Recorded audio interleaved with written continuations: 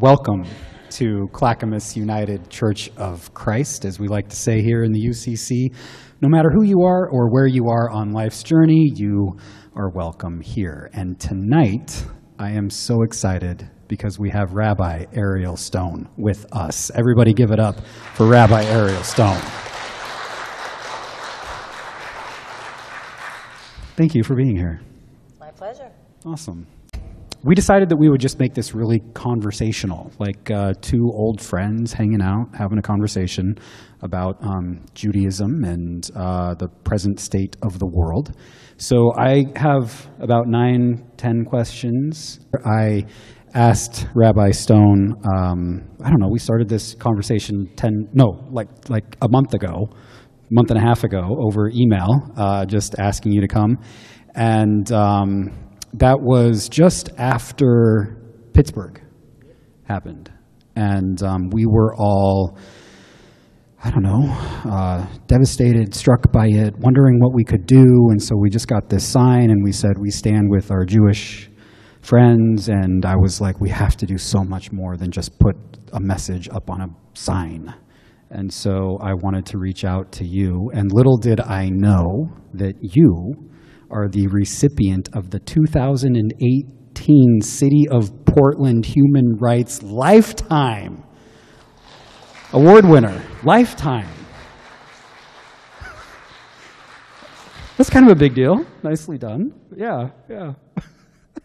So it's just an honor to have you here. And I have these questions, but I wanted to ask you kind of to tell us about yourself and where you're from and your synagogue, congregation Shir Tikva, and what do those words mean and how did you become the rabbi there and that kind of thing. In Jewish tradition, when you're trying to say a lot in a few minutes, you say on one foot, which is a little bit like saying in a nutshell. The on one foot idea comes from an old story in which someone came to a rabbi once upon a time and said, tell me all of Judaism in the time that while I can stand on one foot.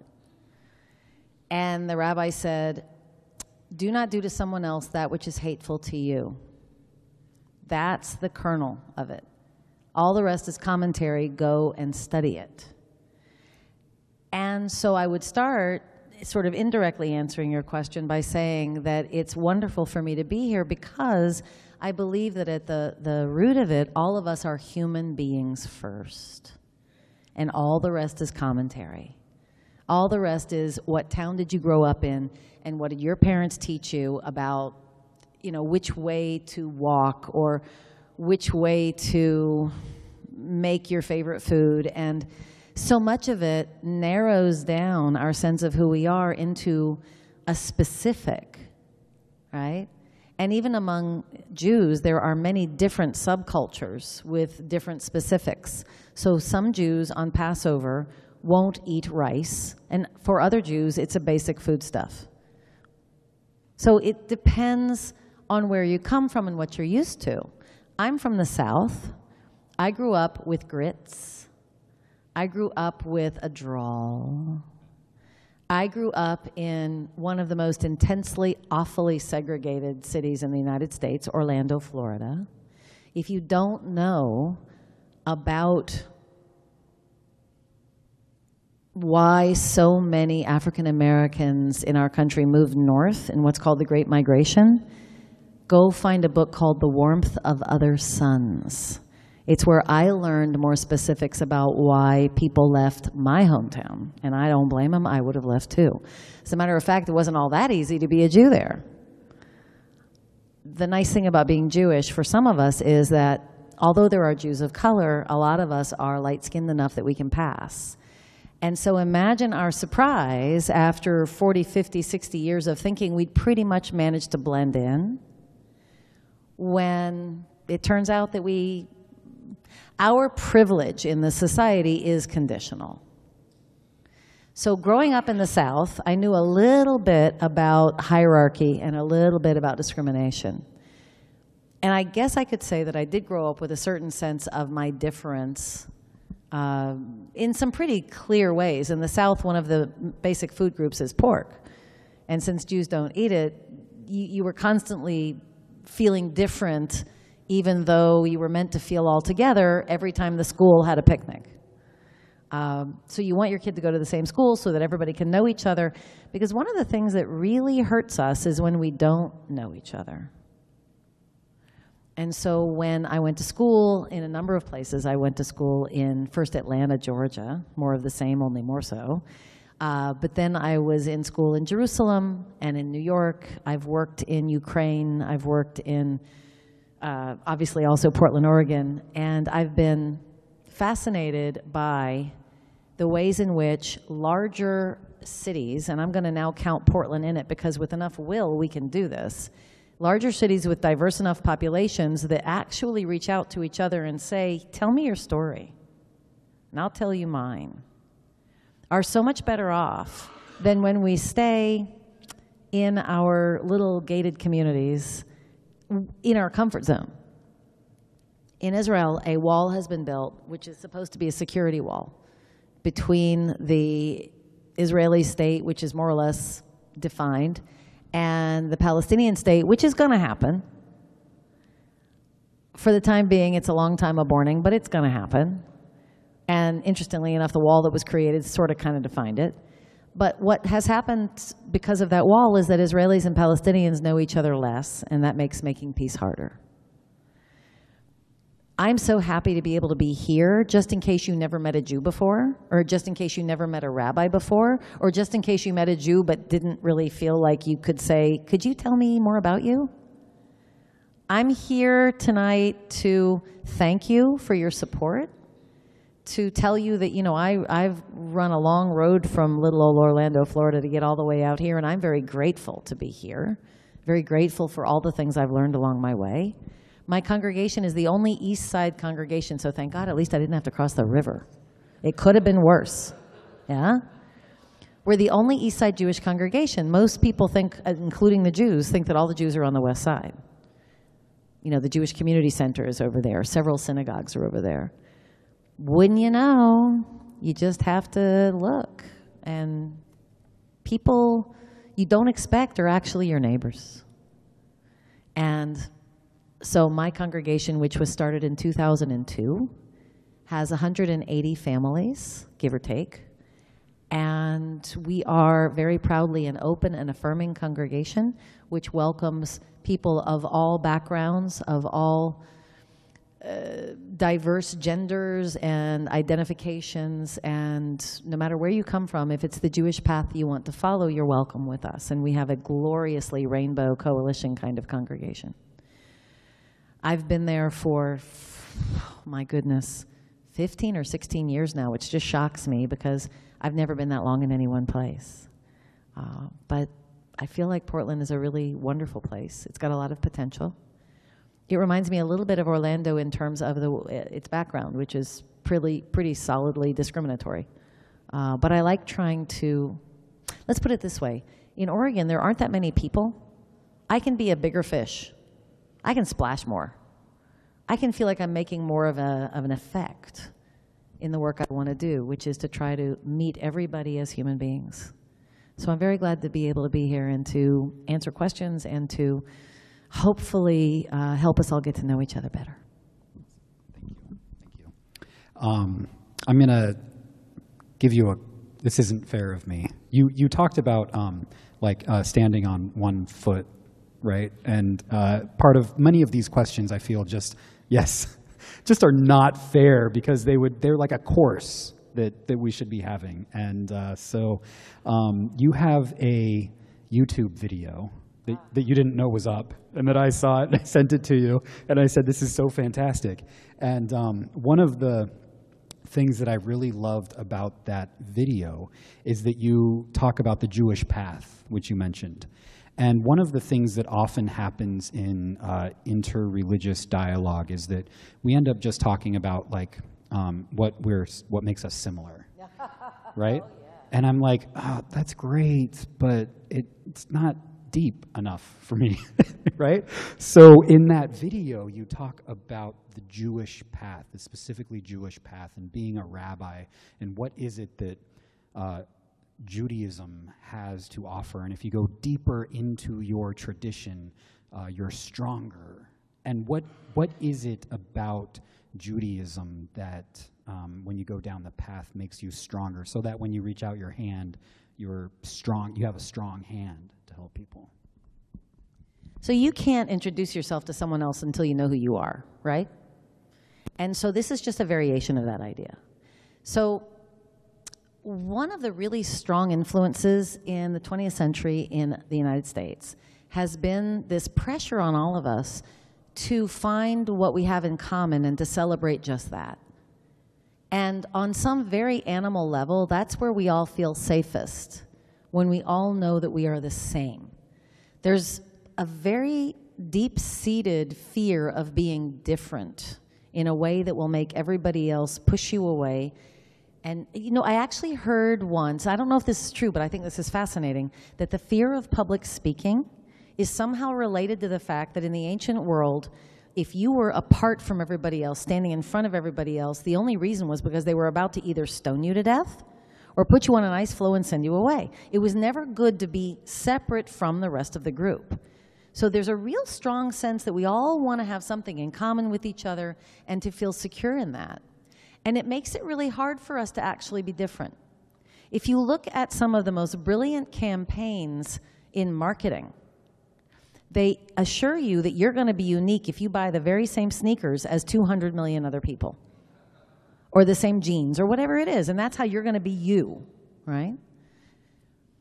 So one of the interesting things about being part of a minority is that you're sort of forced into a sense of, well, who are you? Everyone else says you're different. Well, how do you define that? How are you different? How are you similar? And it takes some doing to get over the sense of fear that you're being pointed out as different and start to live in the power of that. And I'll give you an interesting example out of totally left field. I lived in Ukraine right after the fall of the Soviet Union. The average citizen of the Soviet Union was now a former Soviet citizen. Their whole basis for their identity had just collapsed. I was there working with the Jewish community, which was just beginning to redevelop itself, because to be religious in the Soviet Union was not acceptable. Specific Jewish practices were against the law. You could go to jail for teaching someone Hebrew. Difference was illegal on some level. Everyone was supposed to be Soviet. And then the Soviet Union collapsed. And the Jews at least had a fallback identity. So did the Khazars. So did anybody else who was a distinct people within the Soviet Empire. The thing about a specific identity is that it can enrich everything you do. Jews who are deeply Jewish in their practice only seem weird from the outside. On the inside, everything we're doing makes sense to us and is woven into everything else and gives us one whole beautiful way to look at the whole world and how to deal with everything that happens to us. Yeah, from the outside it may look strange. Why do you not eat certain things? But other things that we do are not that unusual. We pray on a certain day. You pray on a certain day. We actually, surprise, traditional Jews pray every day. But yes, we pray differently on our Sabbath, what we call in Hebrew Shabbat. If you use the word Sabbath, you are translating it into English from the Hebrew. By the way, hallelujah is also a Hebrew word. Praise God. Hallelujah. Right? So we have a lot in common here, because in a way, no matter where Christians have gone, we're the mothership. And so it's kind of fun for us to look at you and say, look at where they've gone. That's a really good idea. I like that. You know, what I love is the UCC came up with this marvelous slogan a couple of years ago, God is still speaking, comma. I'm like, that is so Jewish. And it's so great. one of the things we share is an idea that revelation is still unfolding. The thing I love best about my understanding of Judaism, and as a rabbi, I get to dig in a lot and share this with a lot of people, and it's a delight for me. For Jews, Mount Sinai is only the beginning, and revelation is like a rose, which starts as a bud and begins to open. And the more it opens, the more you see the beauty and the many petals. And the more it opens, the more you see things you never saw at the beginning because you can only see them over time. So revelation is not a truth you learn at the beginning, any more than life is a truth that you have at the beginning. Over the course of your life, over the course of a people's life, over the course of a religious tradition, it develops and gets deeper and more beautiful and just continues to open and get more complex. So the ongoing journey of exploration, of the delight in the things you're discovering, recognizing that somehow you knew the seed of it, but now it's this whole thing, never ends. The way Jews get into this, even though I believe that that's a commonality, the way Jews get into it is our particular take. Everyone with their own tradition has a discrete, specific path. It's no more or less innocuous, or I should say it the opposite way, it's no more or less significant than you deciding what you're going to wear on some given day, possibly, or the language you grew up speaking. Those things are specifics. You can't wear all colors every day. You have to make a choice, right? In the same way, your feet are on one path. There are many mountains. They all reach for the sky.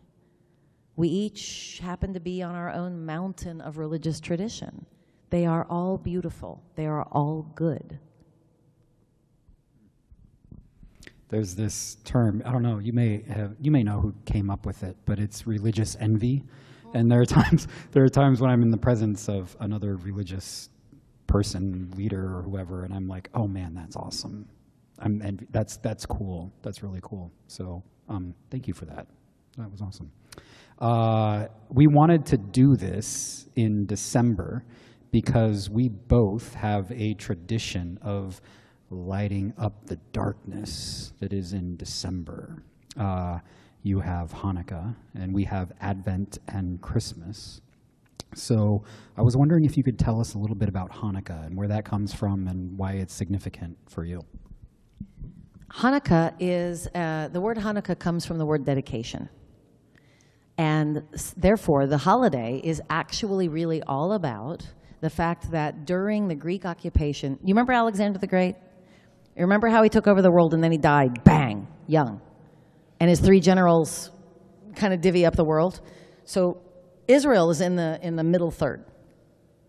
And so the Jewish people are occupied by this great Greek civilization, and they make Jerusalem into a polis. Right? It's really fascinating, actually. And frankly, the average Jew thinks that the Greek culture is pretty cool. It's not a whole lot different from being part of American culture. You can go anywhere in the world, and people are wearing American T-shirts and aping American ideas and American culture because it's so cool. Maybe a little less now in the last 20 years. But it's generally been true for a long time. American culture is pervasive in the world, and in the ancient world it was Greek culture, Roman culture, Egyptian culture that had exactly the same effect.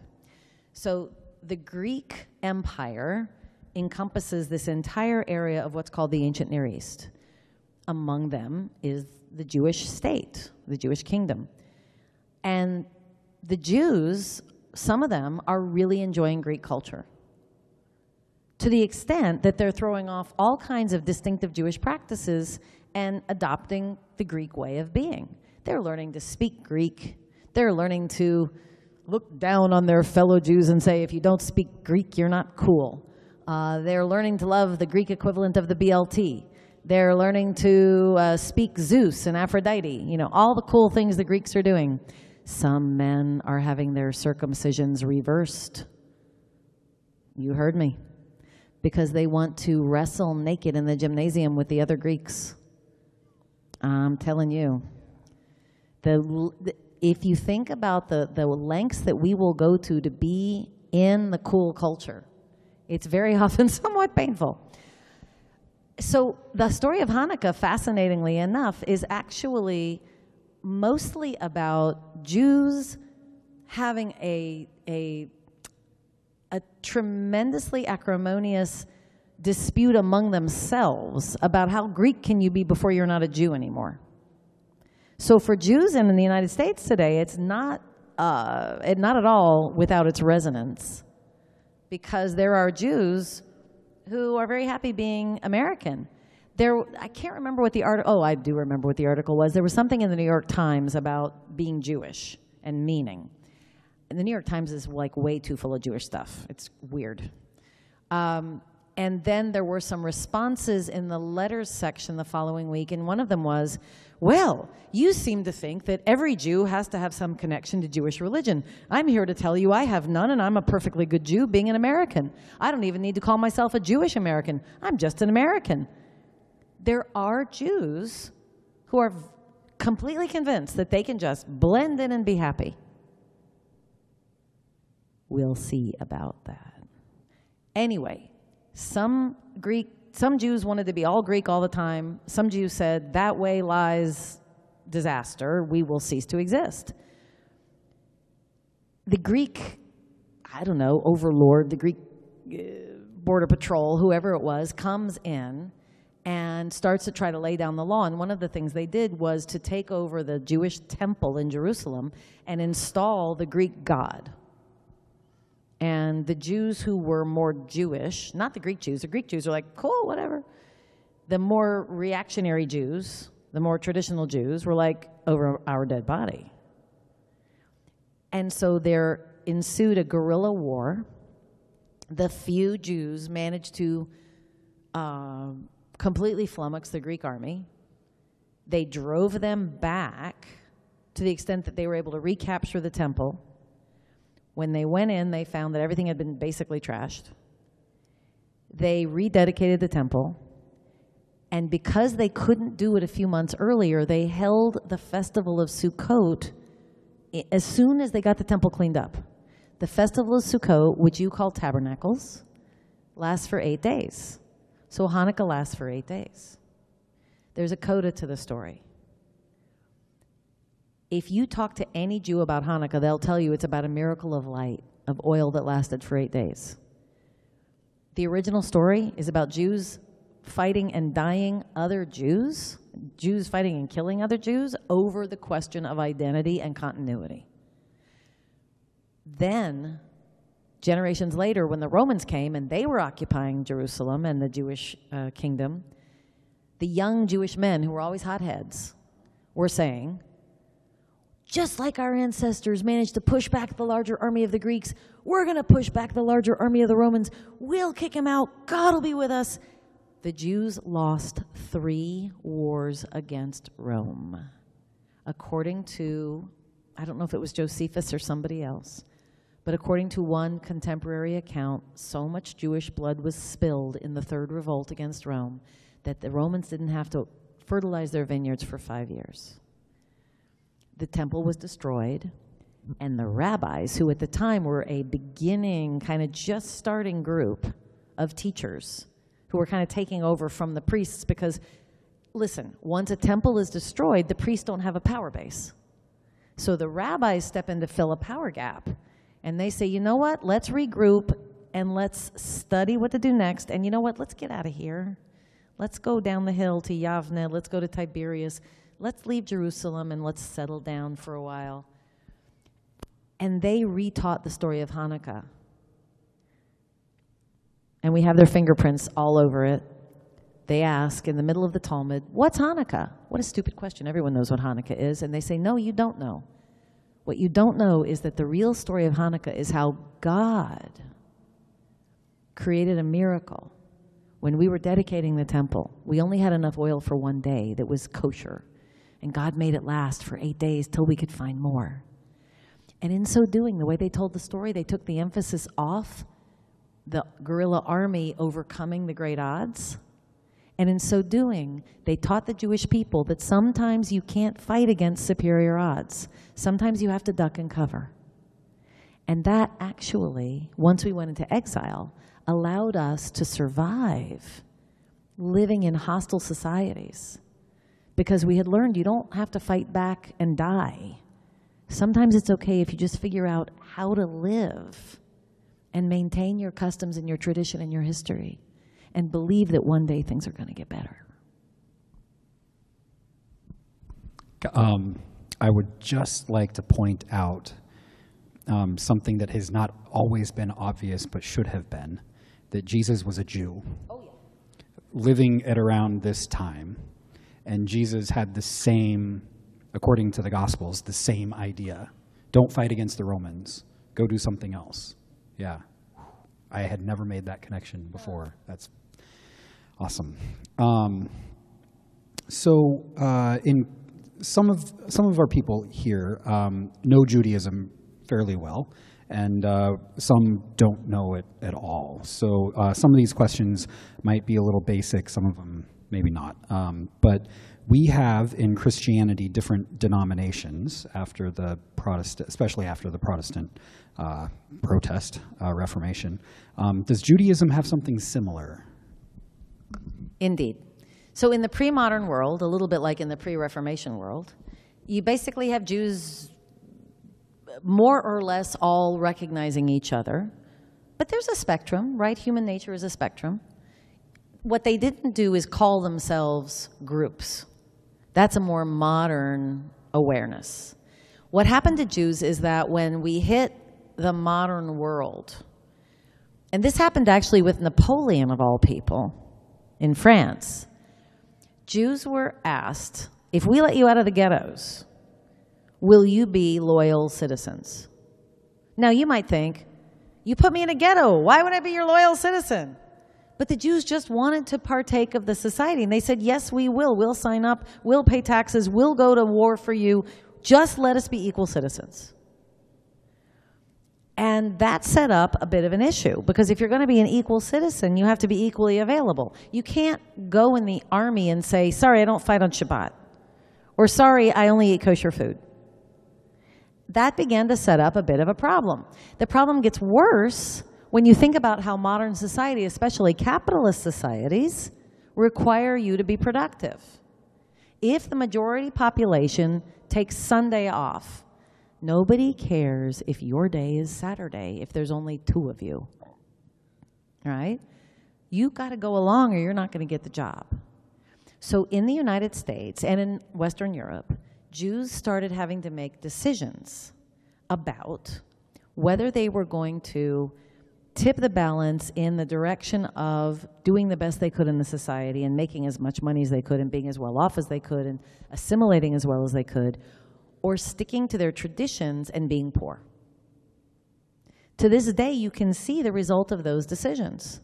You can go to certain areas in any larger city where there's a lot of Jews, and you can see some Jews who are very traditional and tend to not have much money.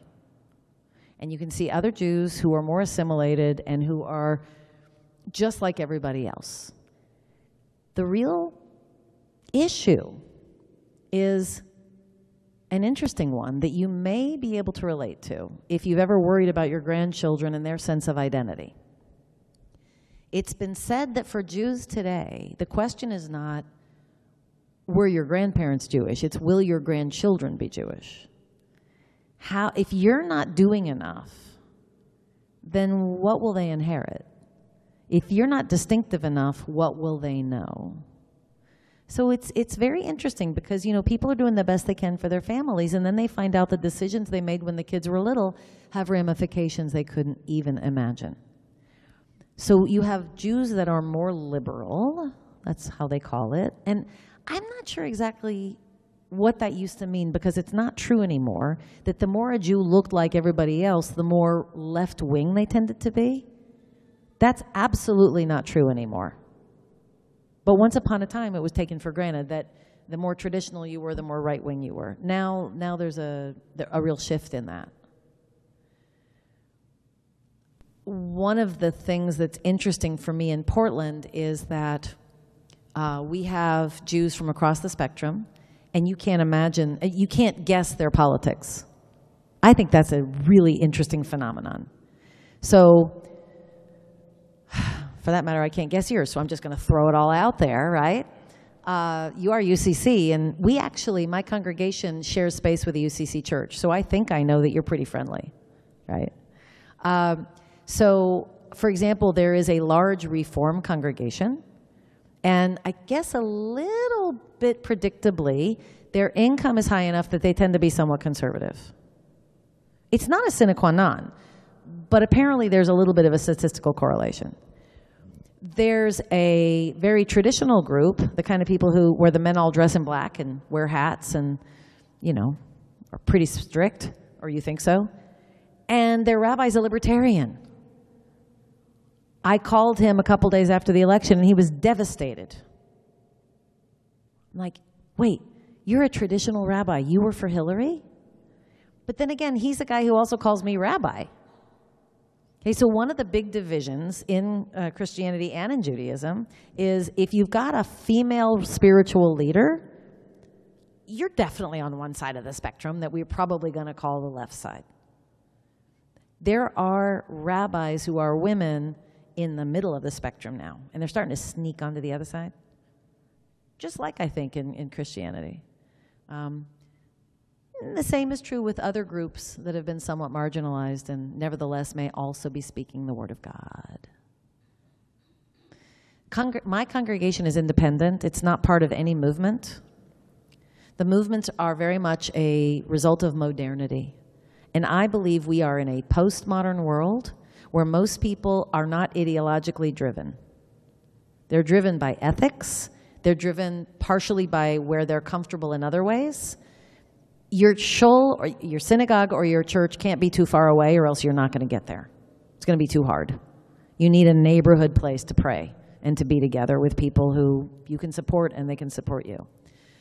You need a rabbi or a pastor that you can relate to and who can support you when you need it. And you need a critical mass.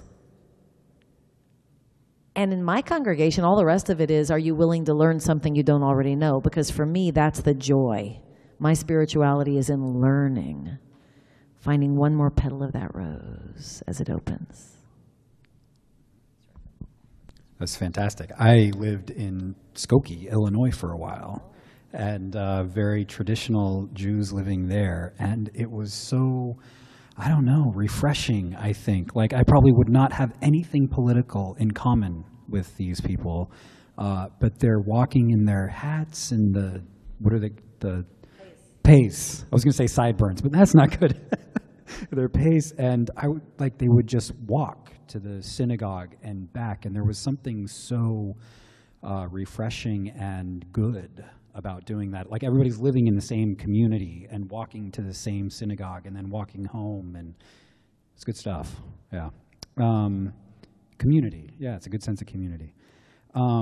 We Christians on these different sides of the spectrum have different understandings of the Bible.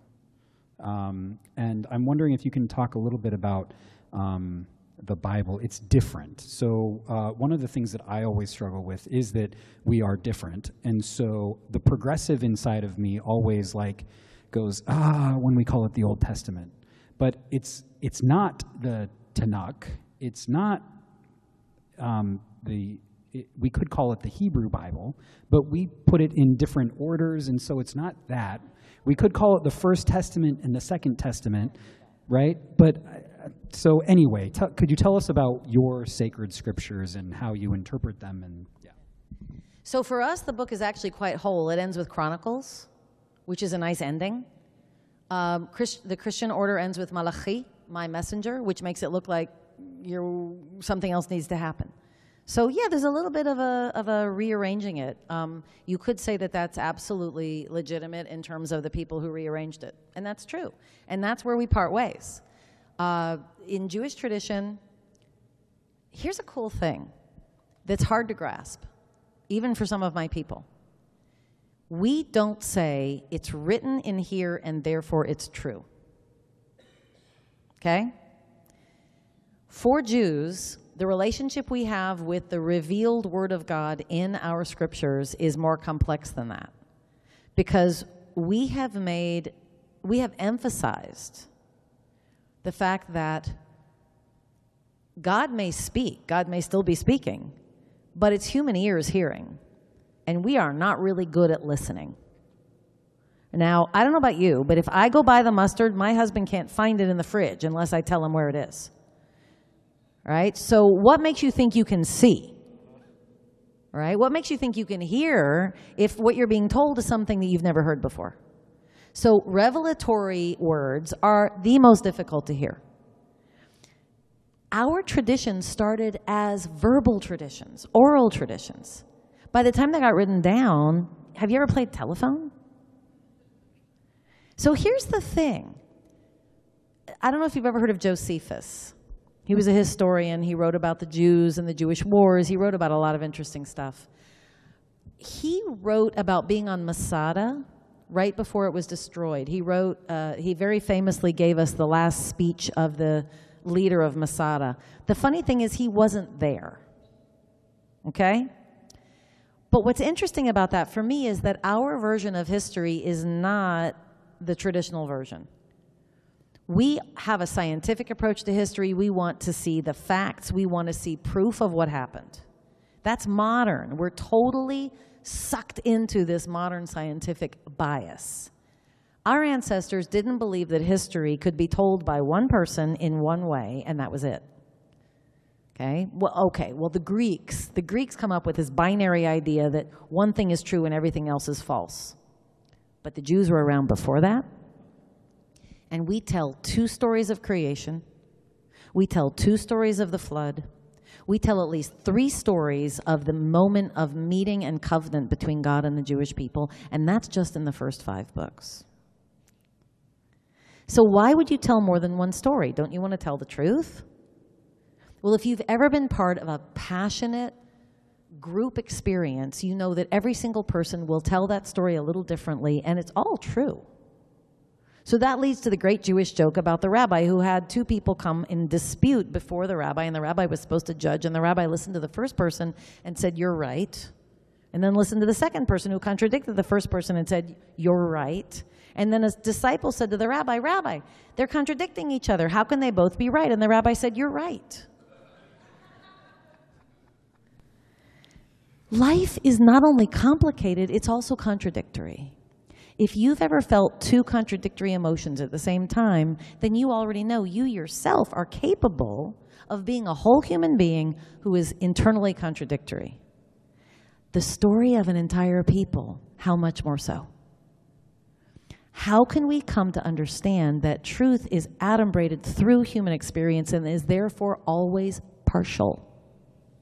I had a teacher, may he rest in peace, who taught that the difference between Jewish ethics and Christian ethics is the difference between believing the Messiah has come and believing that the Messiah is still on the way. The differences between the Christian messianic ethics and the Jewish messy ethics, right? That's the way he put it. The issue for us is, when it comes, I'll just give you an aside about Jesus since I brought it up.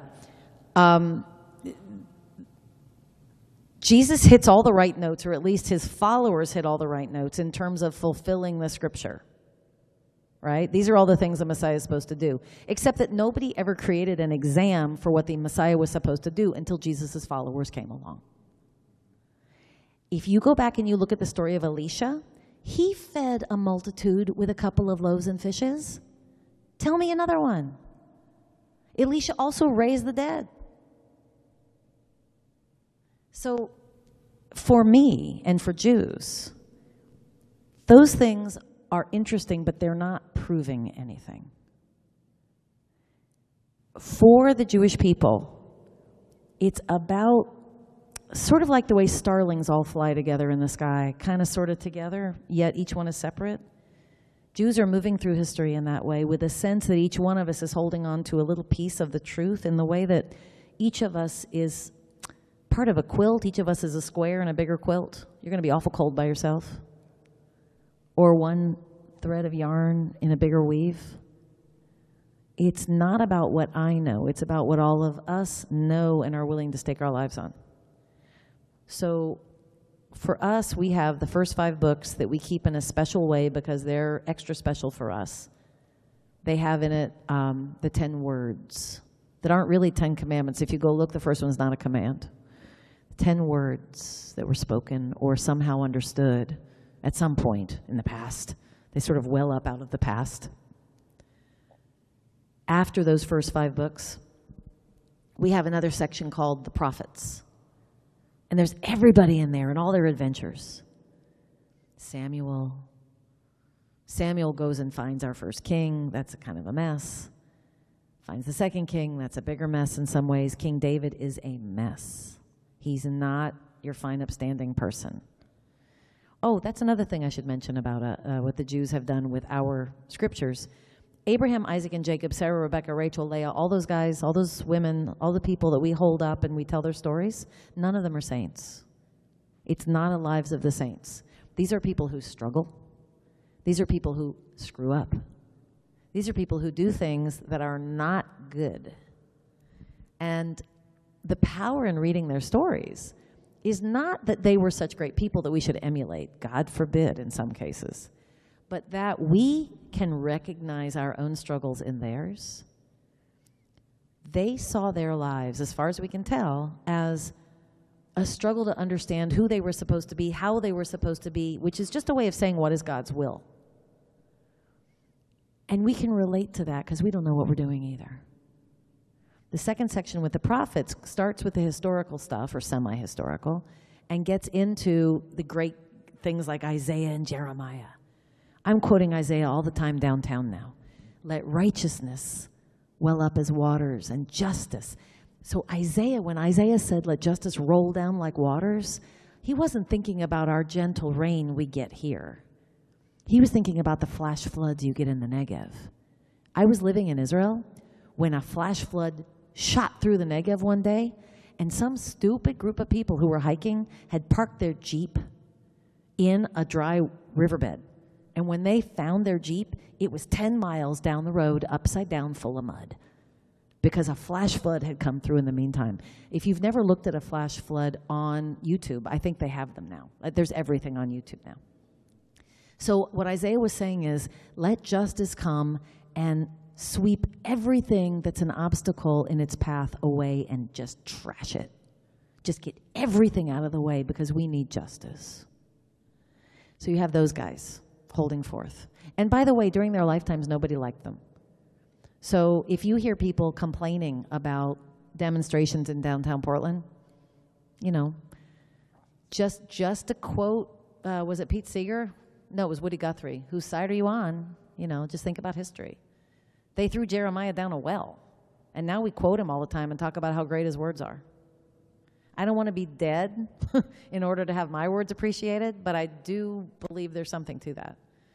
The final section is what we call miscellaneous.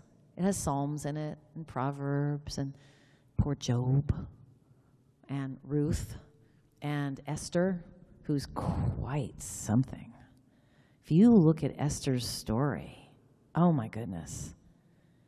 Oh my goodness. There's a reason why we're supposed to get tipsy the night we read that story. The Jews do every year. We get together and we pass around a couple bottles and we giggle because when you get to the point where the king holds out his scepter to the queen and she comes forward and she touches it and he says, anything you want, Esther. You can't help but realize the Bible's not a G-rated document. It's human beings. Song of Songs, all that good stuff. We're whole human beings. In our Jewish scriptures is every experience you can possibly have. David and Jonathan, by the way, were lovers. And it's quite possible that Sarah and Hagar were lovers and even married, and Abraham was just the sperm donor. We've been taught the story in a certain way, but there's lots more possibilities. And human beings didn't just start being interesting in the last 20 years. I imagine there may be some questions after that one. That was good. Thank you. Let's see. What is the Talmud and the Mishnah? Did I pronounce those correctly? I did. Nice. Awesome. Yeah, okay. So have you ever had an owner's manual for a car and you notice that you get a new car or another car and it's got a different owner's manual? Well, it's the same four wheels and the same body. What's the problem? Things keep changing, even if they're just little things. So the owner's manual needs to change.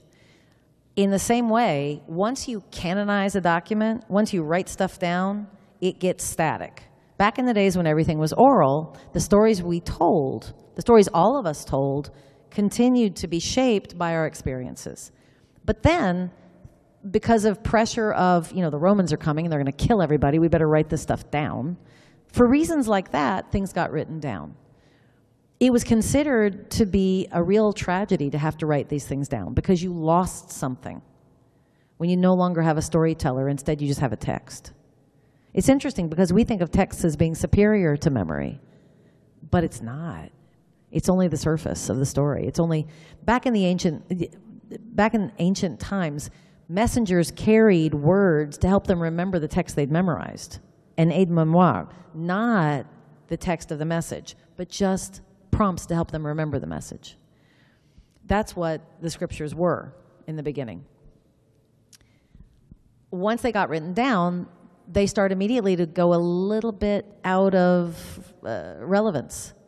If the Torah is written for an audience of shepherds, what happens when you get urbanized? What happens when the command is you're supposed to bring a Thanksgiving sacrifice of a sheep, but you're not a shepherd. You're a sandal maker or you're a tanner. Should you bring a sandal? Is that the equivalent? Or should you go buy a sheep? Is that the correct thing to do? How do you know? So immediately you have to start having an interpretive class of people, rabbis, who will help you figure out how to continue to do God's will as recorded in the Torah, even though we no longer live in that way. So that's what I call job security, right? And the first written down compendium of, okay, here's how you do it, is called the Mishnah. And it's not very big, it's 6 volumes. 1 volume of damages, 1 volume of ceremonies, 1 volume of, all the things you need in law to live in a society. But then it was written down, and then things changed, and we needed commentary on the Mishnah so we could understand the Mishnah. And that's the Talmud, and it's 66 volumes. And it didn't reach final form until the 1600s. Basically, it was people writing notes and then writing notes upon notes and writing notes upon notes upon notes, and so the books kept getting bigger because everybody was sharing the notes all over Europe. Finally, somebody printed it out and said, enough already. But you know what happened after that? Somebody had to start writing commentary on that. So the Mishnah is from about the year 500. The Talmud is at least 1,000 years later, reaching its final form. And today, we are still writing commentaries to continue answering the questions that have been rising up ever since. So if the Mishnah says, your cup is kosher if it is made of glass, not if it's made of clay. It can contract impurity. You go to the Talmud says that in about 4 more paragraphs because life's gotten more complicated and then there's more kind of material that we make cups out of. Then, these days, somebody's going to ask me, if I put it in my dishwasher, will that make it kosher? And the answer is, I can tell you, derived on the ancient principles, what the modern answer would be, but it's not because it's in the ancient principles. I have to derive it. So this business of continuing to derive new judgments is a lot like American law. You have an original statement, then you have case law and precedents, and then you keep having precedents because you keep having new cases. And it's still going on. Oh my God, is it still going on? I did my master's thesis on Islam, and when you're talking about oral tradition, it reminds me of Islam and some of the people that I was studying, they were saying the point is to memorize and recite. So God comes to Muhammad and says, recite. And so it's not like the physical book is important, but in order to get us to memorize and recite it. And there's something like really important about that, because once you like recite it, for me, it's like you can't take the book and hit somebody over the head with it, you know? And there's something about it that just kind of, it's ephemeral, it's like spirit, it's out there. I don't know if you have a response to that or... I actually have a crazy response to that. There was a female rabbi in the Talmud. There were women teaching in the Talmud as well as men. Don't let anyone tell you different. There was a woman who was teaching in the Talmud whose name was Bruria, and she came across a student who was studying reading silently. And she kicked him in the shins. And he went, ow, audibly. And she quoted him from the Psalms, ordered in all your limbs, which was her way of saying that it won't be ordered if it isn't in all your limbs. You have to act it out. You have to feel it. You have to speak it. It has to be in your bones. Your life can't be in your head only. It has to be embodied. Things that matter to you are embodied. You're acting them out. They're in your bones. You know, in biblical language, in the Psalms, we have, the sadness in the kidneys, right? Or the anger in just different parts of you. If you look at the Psalms, it's amazing how embodied they are. Anger's in the nose. Sadness is in the kidneys. Thinking and feeling is in the heart, both of them. They didn't know what the brain was for, a little bit like the Egyptians who thought it was waste matter. That's good. 3 questions, and then we'll open it up. Okay. At the bottom of your email, I noticed that you have a quote that says, justice, justice shall you pursue, that you may live. That's Devarim 16:20. So if you tell us about that. And then it says, in 5,779, Shir Tikva seeks to learn and do justice without and justice within. What does, and justice has been meaningful to you throughout your lifetime. What does justice mean in the Jewish context, and what is 5,779? That's the year, right? So according to Jewish tradition, we are in the year 5,779. What's the Chinese year? But they have another calendar with a different year, right? So there's lots of different ways of counting. According to Jewish tradition, that's exactly how long it's been since, well, I guess once upon a time we believed that it was since God created the world. But the average Jew does believe that dinosaurs did exist. So we're okay with, most of us are okay with using that as a ritual way of counting that we don't have to have really mean something, right? So it's our way of counting our year, and it's our way of keeping track of spiritual time. Every year, my congregation chooses a different theme to try to dig into. And because of everything going on, obviously justice is a big deal. But what we learned last year is that it's really easy to go out there and march for justice and not be just to each other. It's much harder to practice justice on the micro level among us. So this year, what I am harping on is one of the most important values in Judaism is to assume the best of everyone. Never gossip. Never talk about anybody who isn't in the room. How's that for a rule?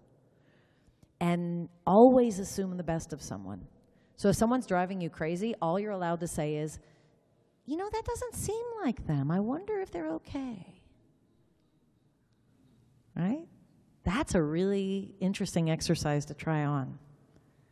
It goes along with the Jewish teaching that nobody is demonized.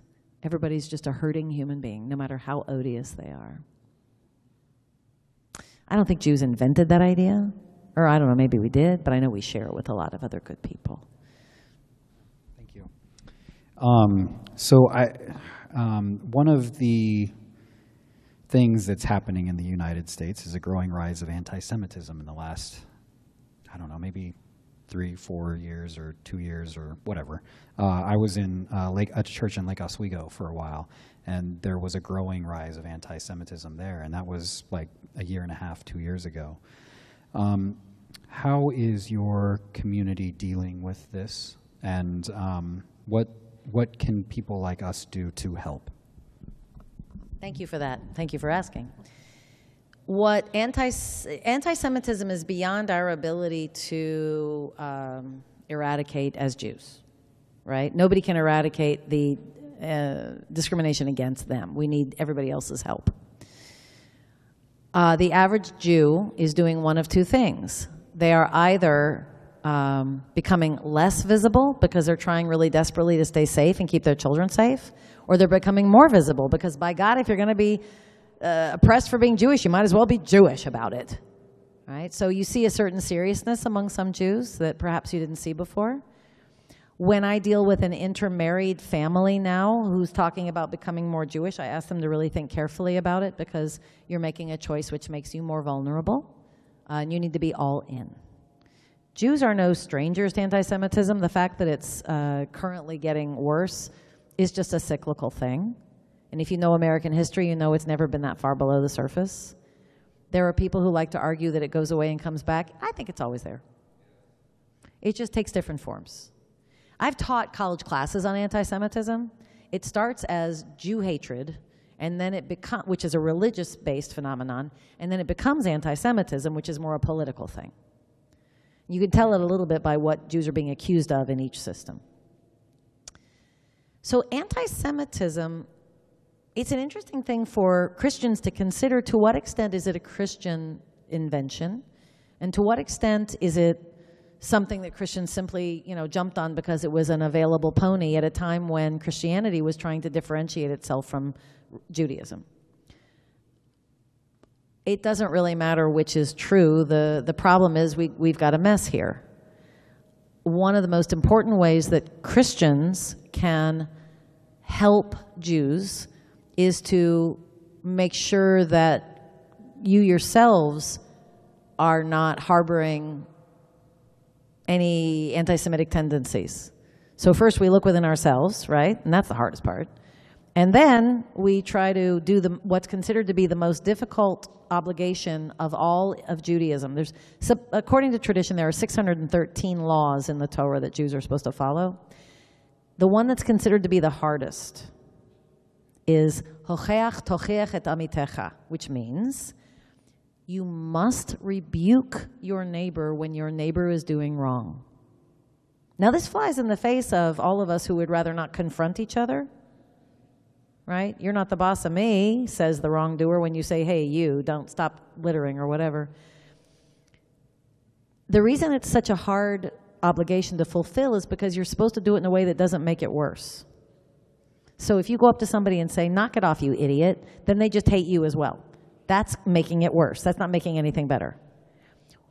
The really interesting question is, is it really possible to change hearts and minds? If so, how? It's a really difficult question when we live in a place where we are so often distanced from each other. And we all know what we already believe, and you can't change me, and I can't change you. And a lot of people don't believe it's possible. But it must be possible for people to grow and say, oh, I used to think this, and now I think something else. And the something else is more loving. Or else, why are we here if we don't believe that people can learn to love and trust? So in a way, to fight anti-Semitism right now is simply to fight for goodness for all people. And what we Jews know is that we can't just fight for ourselves. We have to fight for every marginalized and targeted community. So I would say the best thing we can do to fight anti-Semitism is not allow any negativity toward any community. And then we'll all be lifted up. Thank you. Yeah. One of the things I know inside of me, and it's probably generally true about all of us, is that I'm blind to all of the things that I've been formed by. And so, like, I was in a Bible study, and there's this passage about where Jesus says and John the Baptist say that if you don't follow this path, the stones will cry out. And there's this interpretation where the stones are the Gentiles, and the Gentiles are going to come in. And I'm like teaching this, and I'm like, oh my God, that's so anti-Semitic. And like I'm in the process of teaching it, and like this thing goes off in my head, and I'm like, I've been taught this from the past, and here it is coming out of me. And part of it is that I need that other voice and friends to come up to me and rebuke me, and people that I trust, as you say. So that's part of what's so important about what you just said. Is you have a book, being a friend to us, and you have another book coming out. So tell us about your first book, which is Because All Is One, and then your next book coming out. In a very quick nutshell, on one foot, the first book is a study of Jewish mysticism and how certain insights from Jewish mysticism can help you live a more integrated and meaningful life. Now, it takes me over 400 pages to do that, but that's because it was my doctoral thesis, and everybody wants to get their doctoral thesis out there. The second book, which is about to come out, is called, it's called The Aleph-Bet of Death, which Aleph-Bet is the Jewish way of saying the alphabet, and it's about how to die as a Jew. You may or may not know that during and after the bubonic plague in Europe, a book called Ars Moriendi became popular, which was the Christian art of dying. There's also a Buddhist How to Die. But even though there's lots of Jewish teachings on dying, there was no book that brought them together. And so I'm writing it because I had a congregant and close friend who, when he was dying, was very peevish that there were all these books for the people who were going to be mourning, but nothing for him. So I said, okay, Andy, I'll create it. And he couldn't wait for me. May he rest in peace. But I'm dedicating this book to him and to the other people that taught me what I needed to know so I could write it. So that, God willing, will come out sometime in 57, 79. Yeah, good. Thank you. Yeah, awesome. Everybody, Rabbi Ariel Stone.